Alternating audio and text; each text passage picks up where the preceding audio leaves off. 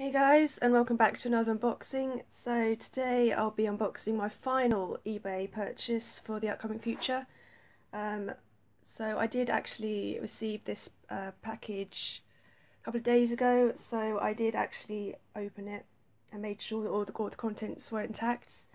So the images, obviously it was intact by the images, otherwise I wouldn't have purchased it, obviously. So it was well wrapped. It was like a parcel kind of deal where where the music starts playing, everyone's in a circle, and you start tearing each layer off when the music stops. So it's like that. It was really well wrapped. It actually even said fragile on the package. So the figure in question, if you haven't probably guessed already by the thumbnail, is this one here, Yuna from Final Fantasy X. So she is still the third most expensive figure that I own. I won't mention him here today because it will be saved for my future eBay haul, which I need to do because I obviously did my last final eBay haul about last year, about like October last year. So I'm just go ahead and do an unboxing. So the box is in great condition. As I said, it was well wrapped.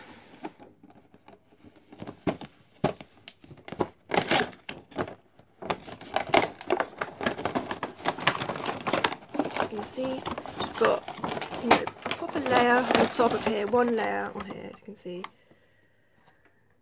And she has a spare hand, very delicate hand, and a staff, which is the main focus for me. Very nice, very nice quality. Quite delicate actually, little thing there. And then she comes with a crystal, like a transparent crystal-like stand, which I haven't had before. I only own black ones and not white, see-through white ones, and it just says Square Enix, trademark of Square Enix Final Fantasy. So it's official. I don't know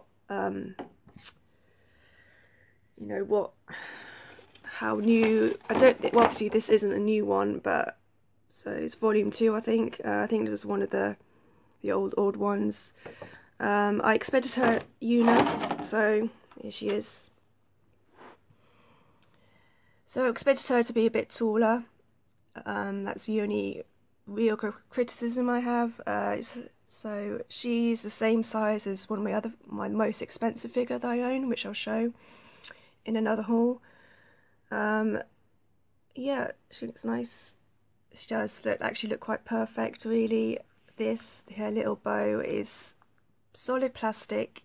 It would have been nice if parts of it can actually come out and you can fiddle with it a little bit, and everything's made of vinyl or PVC.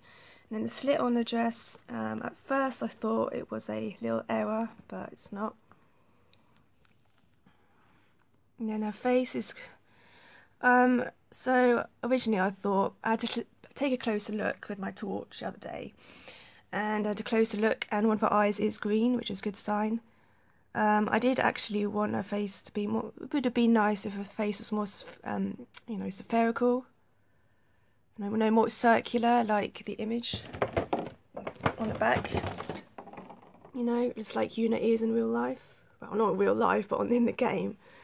Yeah, I did actually expect her to be a little bit big, and also I wanted her face to be more spherical.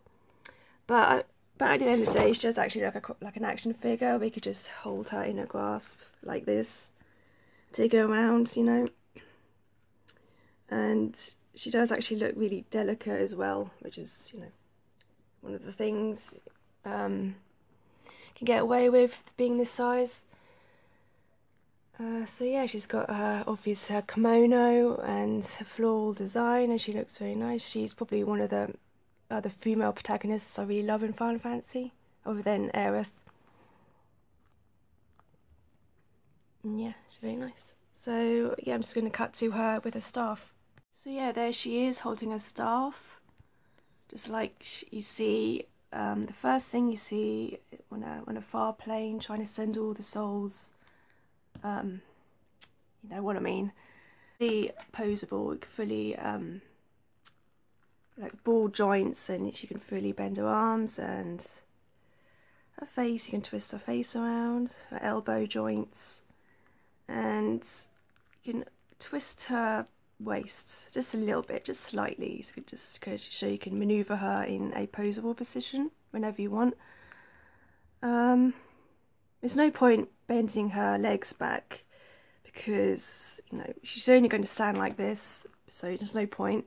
I know my other figures you can, but there's no point in her, because she just stands like this. But if you notice, she actually wears boots. I thought she just wears like shoes, which is quite strange, I think. But then with geishas, I don't think geishas, yeah, they don't wear boots. It's just like anime figures, but they wear shoes. So boots, you can actually twist her, you know, feet around. It's like little joints there. You can twist them up or down or sideways, just so she stands nicely, or position her whenever you like.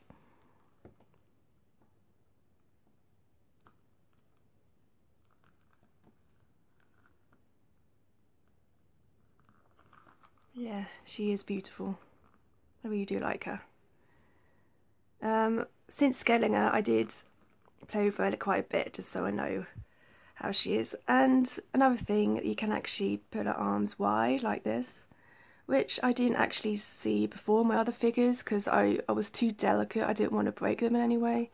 So it's only like only a few months ago, recently, you can actually bend my figures. I think all of my figures arms outwards, because I had little joints like this. But then I know that in the recent figures, like the recent Final Fantasy VII remake, they have big ball joints in the figures, which make them look quite butch, especially with Aerith. I do like her new design, but it's just personally, I sort of prefer the one I have already, which I'm not going to show until the eBay haul, obviously. Yeah, I hope I'm showing her off nicely, because she's very nice. I really love her.